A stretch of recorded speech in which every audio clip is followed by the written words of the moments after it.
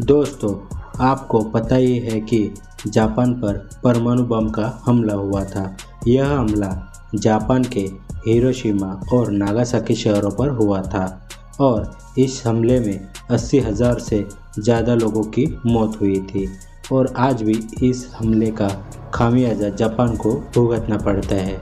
और इसी हमले की वजह से जापान के हिरोशिमा में प्लेस फ्लेम मतलब शांतता की आग 1966 से अब तक चल रही है और यह आग तब बुझेगी जब पूरे पृथ्वी पर से सब परमाणु बम नष्ट हो नहीं जाते। ये फैक्ट आपको कैसे लगा ज़रूर कमेंट करना और वीडियो को लाइक और शेयर ज़रूर करें और चैनल को सब्सक्राइब ज़रूर करना।